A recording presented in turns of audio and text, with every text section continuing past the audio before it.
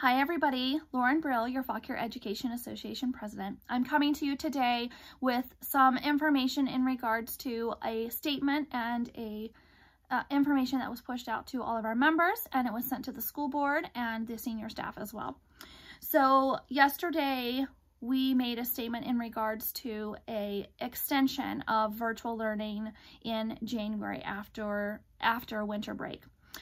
What we are seeing happening this past week with the rise in cases post-Thanksgiving time and with where things had been going with the county, with staffing, and what we were not able to get from the dashboard, we do not want to see that happen again.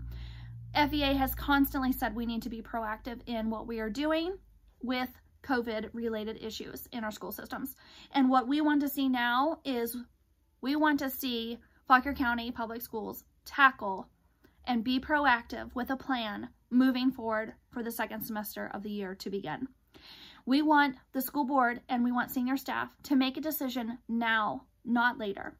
We want this decision to come so that families and staff are prepared, and we are preparing for that return to virtual post-holiday season in January. We know that people will be seeing families. We know that people will be traveling. We know a lot of people didn't see family and travel over the Thanksgiving holiday. And we know that a lot of people are hoping to be able to do that now at this time of the year. So what we want to do is we want to make sure that they understand that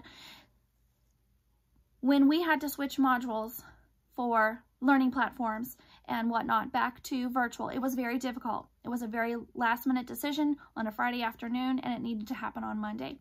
We know that educators worked overtime. They worked above and beyond to make that happen from Friday to Monday. And we know that it was very difficult on the families as well. And that is one of the reasons we're urging them to make this decision now and not wait till December 30th. We know that it's important to monitor the data, and that's something we hope they continue to do always. However, knowing now will help move forward with what needs to be done. And then there will not be a very last minute decision for families and for staff come back to school. We know that that is one of the things that they stressed that they did not want with the 50-50, the amount of stress and the amount of anxiety over that plan that was coming out with the logistics and how that would go about. And we agree with that. And we also say that that needs to be something that needs to be put into place for this as well. We know that not knowing what's going to happen causes lots of stress and anxiety. And with the holidays, we always have lots of stress and anxiety. And so we don't want to add more to that. And we don't want our educators and our families to be feeling with this hanging over their head if they don't know what's going to really happen until the data is monitored and seen on December 30th.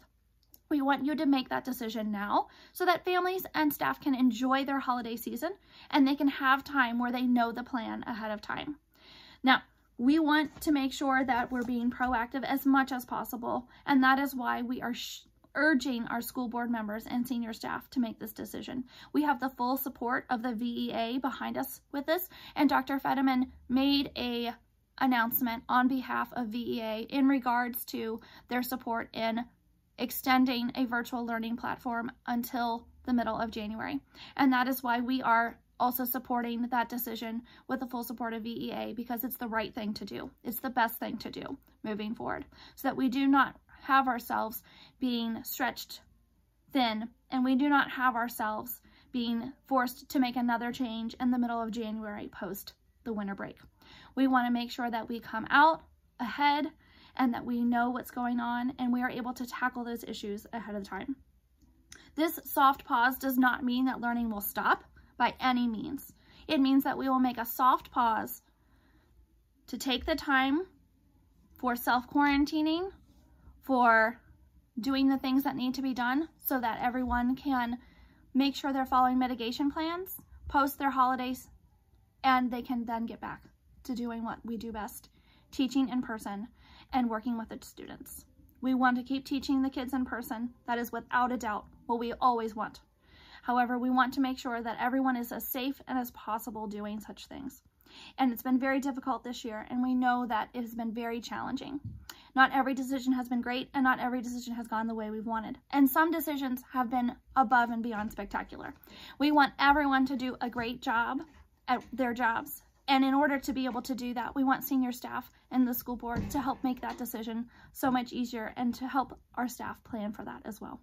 So on behalf of the Fauquier Education Association, we are asking and calling for the school board and senior staff to give their staff a decision this week on the pause of instruction for in-person learning in January until January 19th, to make a soft pause and to extend the virtual learning until January 19th, where we can make sure that we are monitoring and doing the safest thing post our winter break.